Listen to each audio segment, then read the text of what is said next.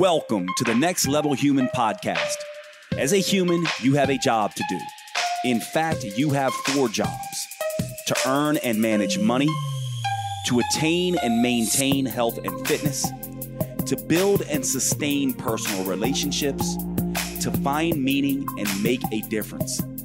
None of these jobs are taught in school, and that is what this podcast is designed to do.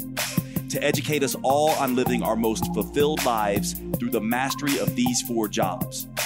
I'm your host, Dr. Jade Teta, and I believe we are here living this life for 3 reasons and 3 reasons only: to learn, to teach, and to love. In this podcast, I will be learning, teaching, and loving right along with you. I'm grateful to have your company. Here's to our next level.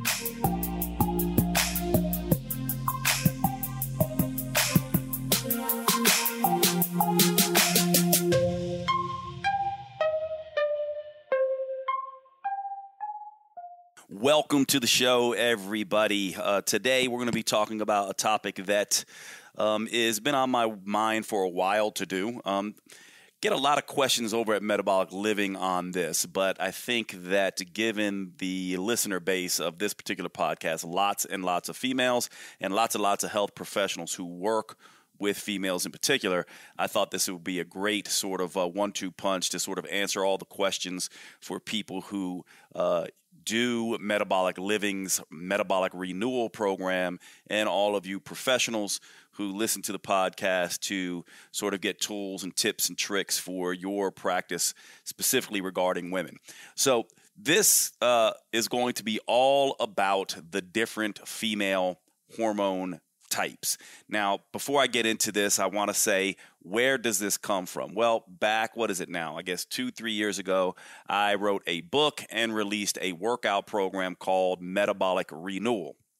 And this was the first of its kind, as far as I know, or we knew at Metabolic Living, that is a specific program for women. Now, one of the things that you have to understand is in the health and fitness world, it wasn't until about 2001 that regulating bodies and some of these organizations that pass down mandates and recommendations started saying and realizing that, and admitting really, that women were underrepresented, drastically underrepresented in research in general in the health field, and specifically in the fitness world. Part of the reason for that is twofold. One, going back years and years and years ago, academic institutions of higher learning were dominated by men. The healthcare industry was dominated by men, and most of the student body would be young college-age men that they were studying. That's the first thing here, simply that women, when we go back 30, 40, 50, 60 years ago, were not as represented in the institutions of higher learning as they are now, especially when we look at the upper echelon of PhDs and people actually doing this research. And second of all, and this is, sort of an underappreciated aspect of this, female metabolism is more complicated than men. And I know a lot of people will balk at that a little bit. Men and women will find that a little bit hard to swallow. But just think about it just from the menstrual cycle. Men have sort of a static hormonal situation throughout the month. Women, since the time of puberty, are essentially fluctuating hormonally, essentially day to day, really. So they have this unique hormonal fingerprint, woman to woman, that goes on with their menstrual cycle. And of course, they have pretty pronounced hormonal changes based on stage of life. Men have this too, but not to the same degree. Women get pregnant, men don't. There's a specific hormone sort of type associated with that, one that's kind of dominated by high amounts of estrogen and progesterone, but mainly progesterone, which is a unique sort of situation for women. And then, of course, you have perimenopause, menopause, and postmenopause in women that are unique hormonal situations in and of themselves. And so this is important to understand, these 2 reasons. Now, the other thing that I want to point out as we have this discussion is the following, and that is that this idea of types, right? So I wrote a book back in 2010 called The Metabolic Effect Diet, and it had clinical types: sugar burners versus muscle burners versus mixed burners. And anytime you start dealing with metabolic types or the biochemistry of types or the physiology of types, it creates a sort of confusing factor, because the truth of the matter is there is no such thing as types. There is no such thing as a burner type. There is no such thing as a hormone type. So let me say that again. There are not 3 different burner types, right, that I described back in 2010 in my book, The Metabolic Effect Diet, nor are there 7 different female hormone types. So you might be saying, well, Jade, what are you talking about? You're the one who wrote it down in your book, and Metabolic Renewal has these 7 different hormone types that I can take a quiz to determine what my type is, and now you're telling me there is no such thing. And what I mean by that is that there is not 7 different female hormone types. There are infinite different female hormone types. But one of the things that we do clinically, rather than giving one-size-fits-all solutions, what we do clinically is we tend to bucket certain signs and symptoms and sort of ways of reacting into sort of one bucket. So, for example, in my book in 2010, The Metabolic Effect Diet, what we do know, and actually this is becoming more and more clear through recent science, is that if you give one person a piece of bread to eat, and then you measure their blood sugar response and their insulin response to that piece of bread and their appetite suppressing effects of that bread, and then you give a same piece of bread to another person and measure their insulin reactions and cortisol reactions and blood sugar responses and appetite suppressing responses and craving responses, and then you do that to another person, what you'll find is that each of these people react differently to this bread. Some people might react with more insulin and a higher glucose excursion. Some people might react with less. Some people might get more of a cortisol push. Some people may have suppressed appetite for hours. Some maybe not. And what we do is when we are looking at sort of these rubrics or these buckets, these types to put people in, is we say, well, you know, these people over here, although they're all slightly different, have a similar reaction. They all tend to get big insulin or glucose responses from bread. And these people over here get less of that. And so then we can label them a particular way. So it's just a clinical tool to make a better guess than we would have been able to do otherwise. So I want to be clear on this. And the reason I want to be clear on this first and foremost is because one thing happens that's very strange with the human brain. As soon as we label, as soon as we put labels on things, people get very, very anxious and very, very attached to those labels. So if I tell you you are a hormone type 2, you get very, very anxious. Is that the right hormone type? Are you sure you got it right? It doesn't seem to fit. These questions didn't ask me enough questions. You know, can that be right? Am I really hormone type 2? And then you get very attached to that. Oh my gosh, I'm hormone type 2. I can only eat what they tell me to eat with hormone type 2, and on it goes. And so there's a benefit to types because it helps us manage this infinite array of possibilities, but there's a severe disadvantage to giving types because people get overly attached and place way, way, way too much sort of merit into them. These are clinical tools anyway. So you might say, well, Jade, what is it a tool for? What are you essentially trying to do? If everyone is different, right, and this is one of the things I've become sort of famous for in my work and what we do over at Metabolic Living, if everyone is different, uniquely different, almost like your physiology has a unique fingerprint, so does your psychology. You also have personal preferences and practical surroundings that impact your sort of way of manifesting health, fitness, and weight loss goals. Well, if everyone is different, how do we account for infinite possibilities? Well, one of the things that we do is we first, as a first step, we give you a blueprint to follow. We stick you in a bucket. And then once you're in that bucket, which hopefully, not always, but hopefully if we did things correctly, gets you closer to your unique type than you otherwise would have been if we just gave everyone a one-size-fits-all approach.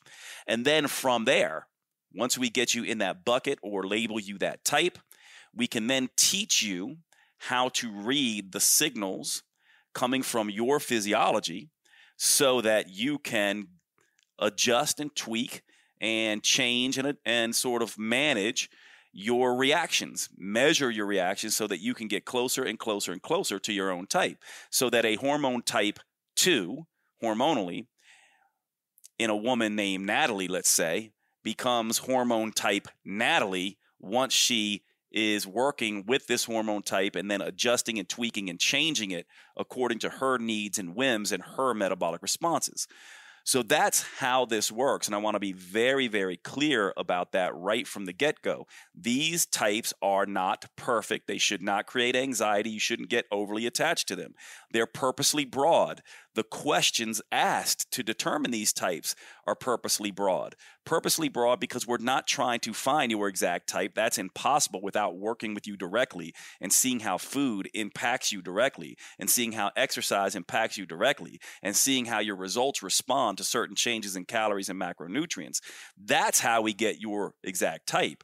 We stay pretty broad when we give you these bucket types because we want lots of flexibility within that. So you might say, well, Jade, how accurate is it? It's not that accurate. It's somewhat accurate, but it's not nearly as accurate as what can be achieved by adjusting it.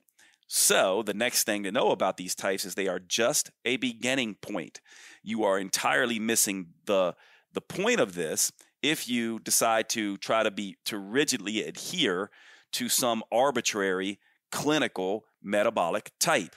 So what we want to agree on right here, for those of you who have ever taken this hormone quiz, and for those of you who are working with women and have learned and taken my course on the Metabolic Female, which is a certification course for professionals to learn about, females in particular and the differences between them, we all need to agree that these types are a starting place, not an ending point. They are a starting place, not an ending point. Are they better than the standard one-size-fits-all approaches out there that books and gurus and documentaries and all these things do? Yes, they are, but they're still not very good. They're not very good until you begin to adjust, tweak, and change them according to your needs.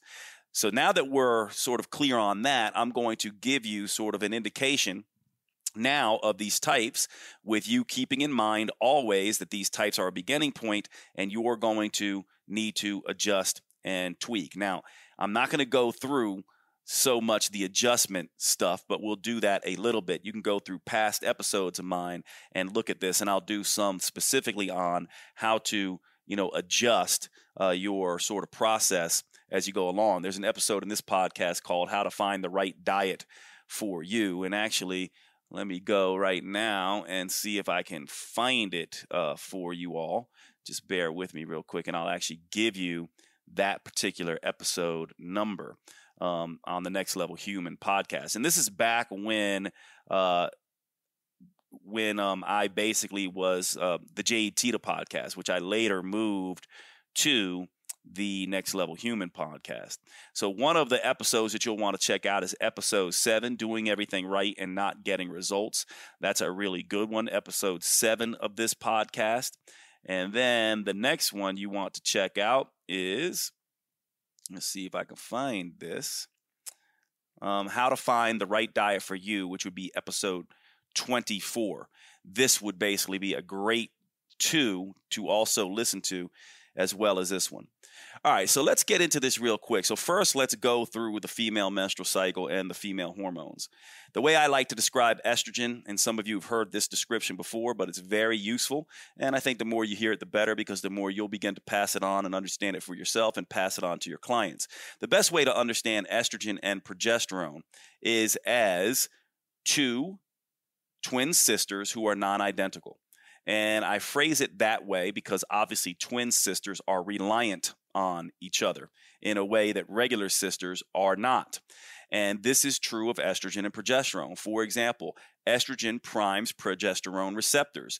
Progesterone primes estrogen receptors. In order for the body to make and respond to estrogen, it needs to make and respond to progesterone. And so these two things are linked. If progesterone goes away, estrogen begins to struggle. You end up like in a perimenopause state, for example, as you stop ovulating and stop producing progesterone, you start seeing that estrogen doesn't know what to do. Sometimes it'll be high, sometimes it'll be low. It's all over the place as a result of losing that balancing influence of progesterone. So estrogen and progesterone are twin sisters. They're completely reliant on each other. However, they're not identical twin sisters because they don't do the same thing. They're non-identical twin sisters because they have slightly different actions. So estrogen, the best way to think of estrogen is the resilient, adventurous, rambunctious sister. She is the one that is the go-getter, the explorer. She is brave. She's courageous. She wants to go out and attack the world. When estrogen is dominating, women feel have higher self-esteem, greater motivation, greater stress resilience. They can tolerate higher amounts of calories without gaining as much fat, and gain a little bit more muscle. And they can tolerate lower calories without losing as much muscle, and instead losing more fat. And if you don't really understand what I'm saying there, remember the metabolism is more like a multitasker.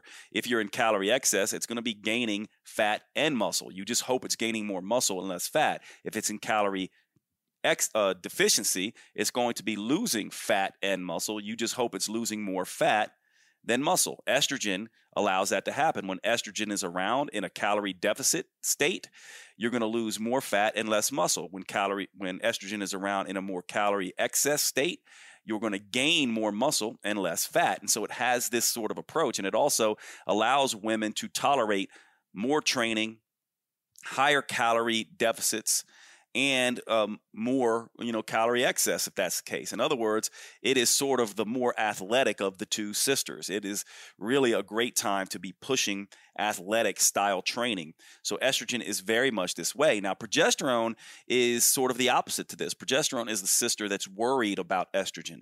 She wants estrogen to be careful. She thinks estrogen's going to get in trouble. She thinks estrogen might hurt herself. She thinks that estrogen is going to, create, issues for them. And so she's always telling estrogen, hey, calm down, make sure you get enough to eat, or don't eat too much, or hey, don't push yourself too hard. Hey, we need to rest and relax, these kinds of things. And so you want to think of these two as yin and yang, with estrogen being more yang and progesterone being more yin. Now, they do some things that are similar. They both fight stress. So you can think about estrogen as being the better stress fighter. If you kind of think of estrogen, think of this as, Joan of Arc in her suit of armor with her shield. Well, estrogen is the suit of armor, and progesterone also helps block some cortisol effects and stress effects, but progesterone is the shield. Estrogen might be a little bit more strong in its anti-stress effects than progesterone is. And this is, sort of debatable. And one of the reasons why it's debatable is because when you're under high stress, you lose progesterone levels seem to drop off first before estrogen levels. And you can remember that by, if you're in a battle, you're far more likely to get your shield knocked out of your hands than lose your suit of armor. And so this is how I like to conceptualize this. So they both help fight against stress. However, they have opposing actions as it pertains to insulin. Estrogen is insulin sensitizing, while progesterone makes you less insulin sensitive. And this makes sense since progesterone is dominating post-ovulation when there is the potential for an egg to be fertilized and become a baby. And so obviously progesterone is the worried sister and is smart and says, hey, we might have a baby coming along, so hey, body, let's save some fat and some sugar by being a little bit more insulin resistant, so we have a little bit more triglycerides or blood fats floating around in our blood and a little bit more blood sugar floating around in our blood to support this baby. So this is the difference between the two. Now, as it pertains to the menstrual cycle, usually what is going on is the 28-day cycle. Now, I say usually, and it's not even usually, it's just typically that's how we learn it, but every woman's going to be different. So in this typical, quote, typical, aspect of the menstrual cycle, you can think of estrogen dominates for the first 2 weeks of the menstrual cycle, day 1 being the first day of bleeding. Estrogen dominates during what we call the follicular phase. It's called the follicular phase because it's the time where the follicle, which contains the egg, is maturing under the influence of follicle-stimulating hormone, FSH. So think of follicle-stimulating hormone maturing the follicle during the follicular phase. And as that follicle matures, estrogen levels rise and rise and rise. Now, at this point in time, estrogen is playing by herself. She's out on the seesaw. She's out in the park. She's running around playing by herself. Progesterone is still home napping. There is no progesterone in the system to any relative degree here. Women are very much like men in this state. No progesterone or very low progesterone and dominating estrogen.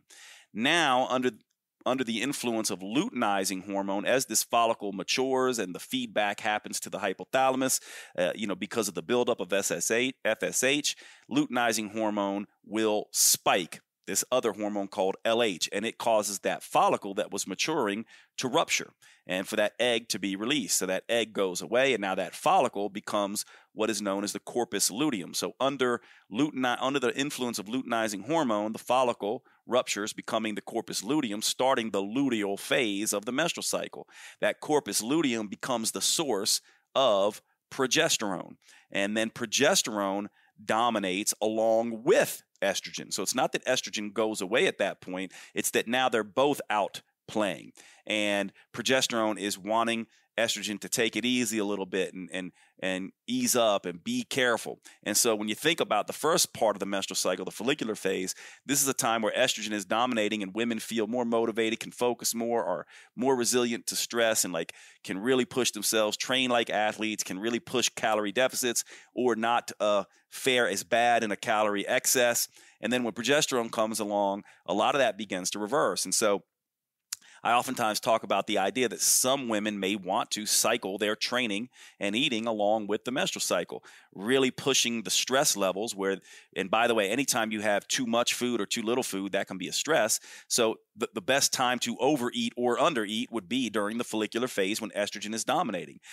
The best time to overtrain or undertrain would be when estrogen is sort of dominating. When progesterone's around, you have to be a lot more careful in your food intake and a lot more careful with your food choices and a lot more careful in sort of your exercise choices and a lot more sort of mindful of reducing stress through other mindful activities like lots of walking and spa time and anything that relaxes a woman. And so this is sort of an overview of this sort of state. Now, in episode 2 of this podcast, I go through this in detail. So if you want more of this information I just went through, you can go back to episode 2. But now let's go through the hormone types now that you sort of understand this. So hormone type 1 is sort of your typically menstruating woman that has this normal balance between these two sisters, estrogen and progesterone. She gets this normal menstrual cycle. Estrogen dominates sort of in the beginning. Progesterone dominates sort of at the end of the cycle, and then everything kind of repeats again. Now, in hormone type 2, what typically begins to happen is that for whatever reason, and I'll go through some of these reasons, estrogen starts to dominate more than it should in the second half of the menstrual cycle. So what happens is estrogen starts to be dominating and exerting more influence. In other words, progesterone can't rein estrogen in. This is hormone type 2. And this can occur because we are swimming in an environment filled with estrogens. Bisphenols, most commonly bisphenol A, but others in plastics, chemicals of industry, pesticide residues, all of these sort of things, even phytoestrogens and things like that in some of the foods that we eat, push more of an estrogen sort of state in the body.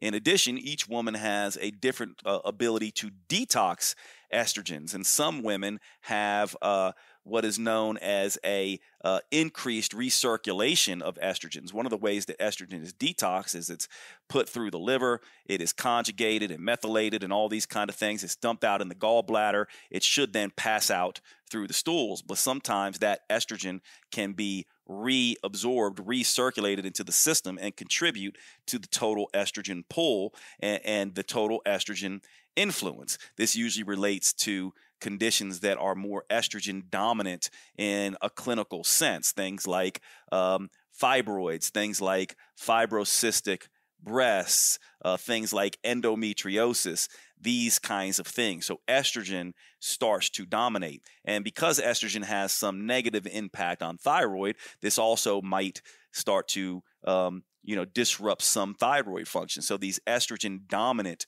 women tend to also have sort of this puffy, waterlogged look that comes along with estrogen, which is a little less of a diuretic than progesterone, but also thyroid hormone, which is notorious for causing some sort of mixed edema or, swelling and sort of holding of water. And so these women tend to be a little bit more thicker, have a little bit more of a water sheen on them, and tend to usually be, not always, but usually be a little bit more overweight. And so we got type 1, normal sort of estrogen progesterone balance. You got type 2, which is more estrogen dominant. And then you have type 3, which is more progesterone deficient. Now, the hard part here is that estrogen dominance and progesterone deficiency are very hard to tease out. But one of the ways you can think about this is think of estrogen dominance as sort of too much estrogen due to increased intake from exogenous sources or decreased detoxification and increased reabsorption of estrogen. Think of progesterone deficiency as a stress effect that occurs through lack of ovulation and or decreased sort of output of progesterone through the corpus luteum for any number of reasons. And these are clinical diagnoses. And you can see part of the reason that this can sound a little bit gray zone-ish is because we don't have really good ways in medicine to diagnose these states. And so these are usually clinical descriptions, although that is getting better when we look at things like the Dutch test and other things that we can use to sort of pin this down. But you can kind of think of progesterone sort of deficiency as sort of more of this stress-related sort of effect where cortisol starts to dominate, knocking away the progesterone shield, so to speak. And so, yes, you'll still have a relative excess of estrogen, so it can look a lot like estrogen sort of dominance, the hormone type 2, but it's not coming from sort of this increased intake or decreased sort of detoxification of estrogen. It's more coming from a direct inhibition or lowering of progesterone due to lack of ovulation. And this oftentimes occurs, not always, but these types tend to look clinically a little bit leaner in their effect. And one of the other ways to look at this, one sort of a condition that I see sort of spans both type 2 and type 3, both estrogen dominance and progesterone deficiency, is PCOS, polycystic ovarian syndrome. PCOS, there are heavy types and there are lean types in PCOS. Well, the heavy type PCOS tends to be more the estrogen dominant type of female, and the lean type PCOS tends to be the progesterone deficient type of sort of a female. But there are different conditions here, and this hormone quiz tends to try to tease that out best that it can. Now, the fourth type here is where you get both estrogen and progesterone deficiency. And this looks very much like a mini menopause, except these women aren't in menopause. They're just in extreme stressed out states. And believe it or not, this happens most readily in women who are in severe deprivation diets or severely overtraining. And so this can happen in very fit-looking females. It's also sort of known as the athlete triad because it can happen in female athletes who are really pushing their calories low and their exercise to the excess. And this makes some sense, of course, because obviously if you are under extreme stress, the body is going to be smart and say, hey, we really don't want to have a baby here because there's too much stress on the system. Because when you think about it, this is the primary driver of metabolism, reproduction, to survive long enough to reproduce and spread on your genes. And if you are not in a situation where you're getting enough nutrients or putting out too much energy, the body says, okay, forget about menses, forget about this natural cyclical rhythm of the two sisters, estrogen and progesterone. Let me just shut all that down and focus on survival right now. And so this is typically a result of when people start losing periods or getting spotty periods or becoming irregular due to different types of stress. Now, again, these women tend to be either extreme. They can be extremely overweight because that's a stress in the system, or extremely underweight because that's a stress in the system, or normal weight but engaging in these extreme sort of activities, or even getting under an extreme illness or anything like that. So that is very much sort of hormone type 4. Then we have hormone types 5, 6, and 7, which really get us into menopause. At perimenopause, what begins to happen is ovulation starts to occur less and less. And obviously, if ovulation does not occur, you have this situation where estrogen is out playing alone, but estrogen gets sort of volatile and cranky and confused and overwhelmed because she doesn't get to see her sister anymore. And then she gets worried about her sister and she starts to be very volatile. And this is the state where you start seeing, when ovulation disappears around perimenopause, you'll start seeing estrogen get cranky, for lack of a better word. And sometimes it's very high if you measure it, and sometimes it's very low if you measure it. And when it's very high, you can get, sort of flushing symptoms and hot flashes and stuff like that. And when it's very low, you can get depression and those kinds of things. And because progesterone's not there anymore, which progesterone acts as an anti, sort of anxiety, sort of hormone, you start, and sort of a diuretic, you start seeing these women holding water. One minute they'll be puffy, the next minute they'll shed that water. Estrogen has a hard time keeping up, and it feels very volatile and sort of rough and abrupt. And so this is sort of the perimenopausal state. Now, as that perimenopausal state goes from type hormone 5 to type hormone 6, and estrogen falls off too at menopause, then we're sort of back to a permanent state of estrogen and progesterone deficiency, except this time it's not necessarily a result of increased stress and chronic unopposed stress. It's simply a result of the ovarian output not being there anymore. It does have primary sort of ramifications, though, because now that menopausal woman is far more stress reactive and less stress resistant because she's lost her shield and her suit of armor.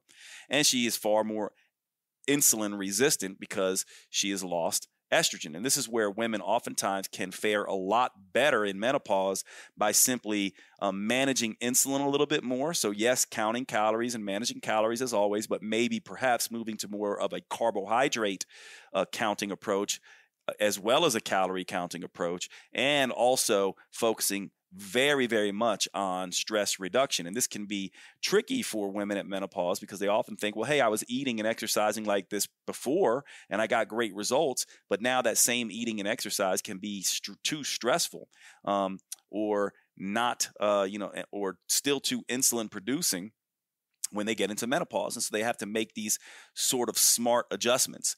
And then, of course, the last type, which is hormone type 7, is really exactly like hormone type 6 almost all the time, except there is a certain subset of women who are postmenopausal where the ovaries still contribute a significant amount of testosterone.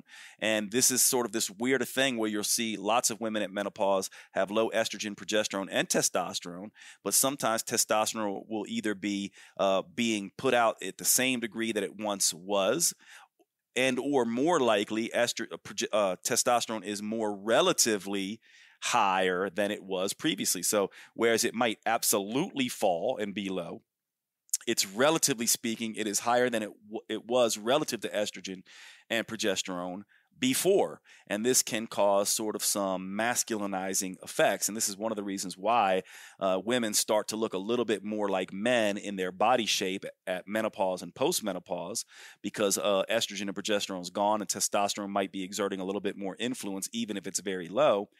And it's also the reason why, by the way, men start looking a little bit more like women as they get older, because they start to estrogenize a lot as well, and testosterone starts to fall. So it's sort of this just weird sort of thing, and I don't mean anything derogatory by it. It's just an interesting thing when you look at very old couples together. Sometimes you can't tell who is the male and who's the female because of this estrogenizing effect in men and this masculinizing effect in women as a result of these sort of hormones. And so these are the hormone types. To repeat, they are not set in stone. They are, just clinical entities, blueprints, starting places. They are not exact. It's not an exact science. It's a clinical guideline to use. And one of the things I'll say here is that oftentimes women get very confused, very anxious, and very adamant and attached to the idea of, well, you didn't give me the right type. I had a hysterectomy when I was 30. And so what type does that make me? And it's hard to pinpoint this, but obviously if you had a hysterectomy where both ovaries were removed, that immediately, no matter your age, puts you into menopause. Estrogen and progesterone are gone at that point. Unless you're on bioidentical hormone replacement therapy, estrogen and progesterone are gone if you get both ovaries removed in a hysterectomy. And for those who don't know, for the men among us, and even some women who might not know, a hysterectomy can be any number of things. It can be a full hysterectomy where the uterus is removed and both ovaries are removed, or it can be a partial hysterectomy where maybe the uterus is removed but the ovaries are intact, or the uterus is removed and one ovary is intact and the other removed. And so if you have your ovaries, both ovaries, then we have to look at clinical sort of manifestations. And oftentimes, when you're taking quizzes like the one for Metabolic Renewal, we're using menses a lot of times, menstrual symptoms and menstrual regularity and those kinds of things to determine the clinical type that we might start you in. Well, we lose some of those clinical symptoms as soon as you have lost the uterus and you're no longer bleeding, which makes it a little bit more difficult for sure to exactly get your pinpoint type. But normally when you take this quiz, if you've had a full hysterectomy, you are automatically assigned to type 5, 6, or 7, depending on your age. But even young women with a full hysterectomy will be put in the hormone type 6 menopausal state. Now, if you're a very young woman, less than 30, and you've had a hysterectomy, but your ovaries, one or more of your ovaries intact, normally we use other symptoms to determine your type. But if you're over 30 or 35 and you've had a partial hysterectomy, you'll usually be put into the perimenopausal or menopausal state based on sort of your symptomology. The important point here is that this typing is just the beginning. And so from there, what we begin to do is we give you a diet, exercise, and lifestyle recommendations based off of your type. And then from there, we begin to play metabolic detective. We begin to look at your biofeedback, what's going on with your sleep, your hunger, your mood, your energy, your cravings, something we call SHMEC or SHMEC. Is your SHMEC in check or is it out of check? And SHMEC is sort of a catch-all phrase for all biofeedback. So yes, sleep, yes, hunger, mood, energy, and cravings, but also exercise performance, exercise recovery, libido, and signs and symptoms of disease, especially digestive type stuff.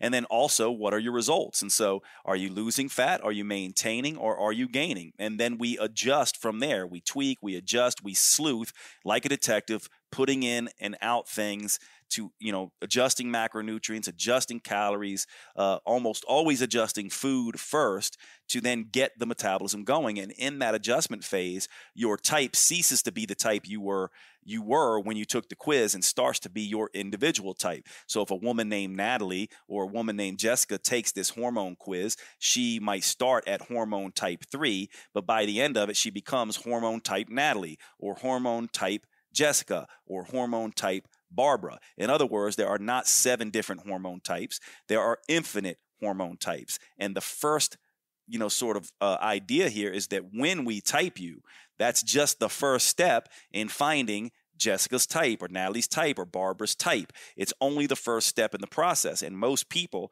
because of the way the brain works, most women go, oh, this is the end of the process. No, it's just the beginning of the process. And because it's a subjective process, it is not always as exact as we would like it to be. And a lot of tweaking and adjusting needs to be done based on the woman. So I'm going to stop this conversation right here. I hope this is useful for you. I know many of you are going to ask about this quiz, so let me just make sure that I have this quiz, sort of correct. You can go to, let me just grab this while I'm here really quickly and see if I can make one of these links for you. Why don't we do www.drjade.com Metabolic Renewal quiz, all one word. So it'll be Jade, www.drjade.com/metabolic renewal quiz. drjade.com/metabolic renewal quiz if you want to take this quiz. It also, just keep in mind, when you take this quiz, it will throw you into a sales process for you. And that may be annoying to some of you or not. So just keep that in mind if you want to see this quiz type, regardless of what you do with this type. Remember, it's the beginning of the process, not the end. All right, hope you enjoyed today's episode, and I will see you at the next one.